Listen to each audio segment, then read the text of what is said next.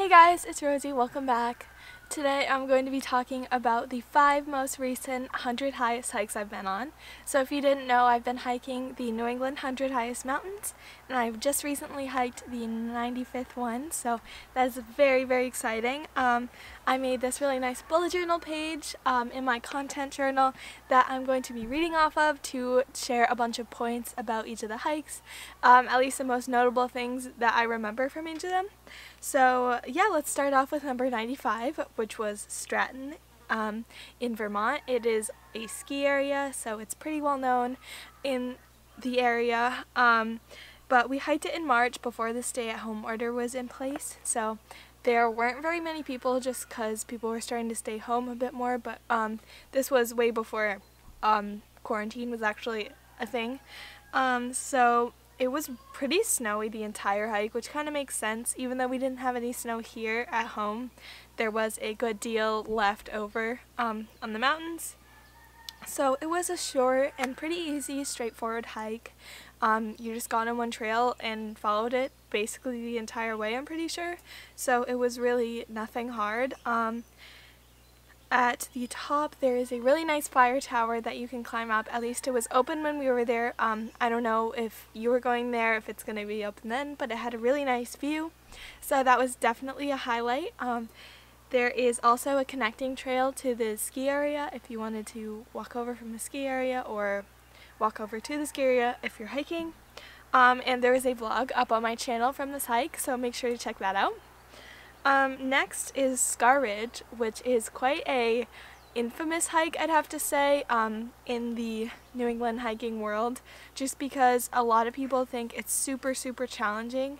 So we were very, very prepared for this one because we had been putting it off until we knew that we were ready to take on this kind of hike. It is behind Loon Mountain, which is a ski area in New Hampshire, and oh, there's a pileated woodpecker. Cool. And so you hike straight up the ski slope to the top of Loon. At least that's what we did. There is a trail, but we just preferred to go straight up the ski area. There's a trail off the ski slope at the top, well, near the top, near the lift up there. And then you turn off that trail about halfway down it, and then there's an arrow on the ground. At least there was when we were there. That's not a sure thing if you were going to go there, but it's about halfway down, and I think if you turn off anywhere around that area, you'll get to the right spot. Remember to always be prepared and don't take my advice as law. I mean, we all have our flaws, so just remember that when you are hearing about my advice. I'm just telling you what happened when we were there, but it could be completely different if you were going there, so just remember that. After we turned off at the arrow, we bushwhacked all the way up to the top. We had to follow coordinates to get there, like on our phones and the GPS. The bushwhack was pretty challenging, especially at the Scar, which is what it got its name for, because there's this spot where there's a bunch of blowdowns. It's like in a valley where wind is like channeled across it, so there's a lot of blowdowns from storms and such. That makes it kind of challenging to go up. So we went through the Scar, going up to the top, and the moments we got there, we found out that we could just go around it. So we went around it down the mountain towards Loon a little bit, and then it was pretty easy to get around it, so that's what we did, but just remember that maybe you should follow more detailed instructions. Also, yeah, it wasn't that hard, to be honest. It was not what people cracked it up to be, so I was pretty surprised that it wasn't that hard. We did it it didn't take the entire day, so that was pretty good. There's a vlog up on my channel from that one, so make sure to check that out. The next one is Equinox in Vermont, which was one I really enjoyed. We hiked up a road almost all the way to the ridge. It wasn't quite a road because you couldn't drive all the way up it, but there were ATVs on it, so it was some sort of road. I'm pretty sure it used to be a carriage road, like before they built the whole paved road on the other side. But it was a very pleasant ridge walk with a view once we got up there. And there was a building at the top that you could go into and look off a balcony and stuff. And of course, like I said, there was a road up to it, so that was kind of annoying because there were a bunch of tourists up there. I do kind of like to be alone in the woods, but that was okay because it was still a nice experience. There were nice views from the top, and it was just nice to sit at a picnic table and relax for a bit, cool off, and then go back down.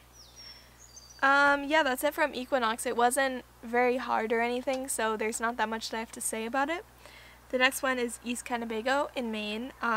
It was a pretty easy and short bushwhack. It only took a few hours, and it wasn't very memorable, to be honest. I don't really remember that much from it, but it did have a nice view at the top, and partway up the top too.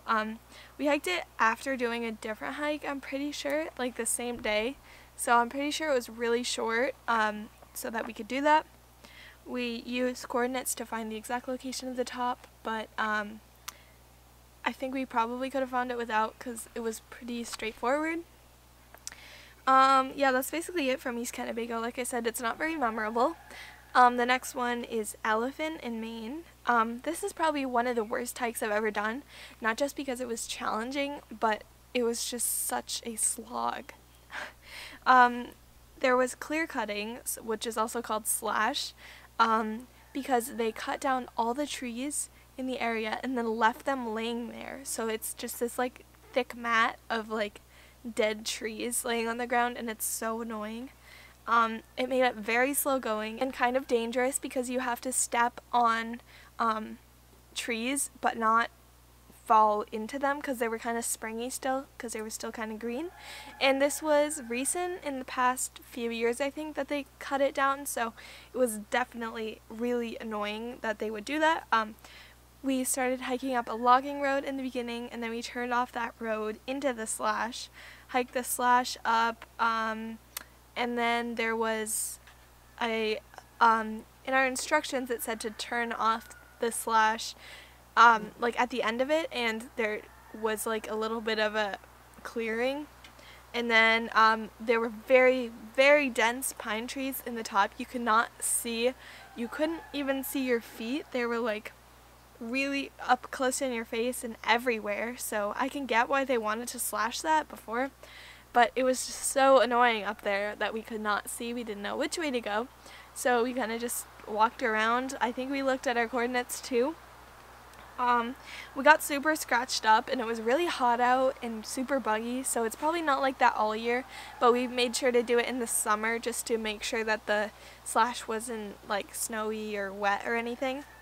On the way down we followed an old like riverbed kind of thing, because the slash was way too bad. We didn't want to go on that again, and that ended up leading straight to the logging road that we originally went on. I'm pretty sure we didn't actually follow our instructions right. Sometimes we do that and just make up our own trail when it's a bushwhacking mountain, but you have to follow the trail on a not bushwhacking mountain. So it was a pretty short distance. Like distance-wise, it was short, but it took us a long time because of all the slash. So I definitely do not recommend this mountain. I did not enjoy it. You have to be very experienced in hiking and make sure you're very prepared. But also, like, you have to be mentally prepared for it's just really long and annoying. So I didn't like it. And yeah, that is it. So I hope you guys are planning on hiking soon, hopefully, if the stay-at-home orders are lifted soon, and I can't wait to get back starting hiking again and finishing my 100 highest. So I hope you guys enjoyed hearing about the last 500 highest hikes that I've done, and I will see you guys later. Bye!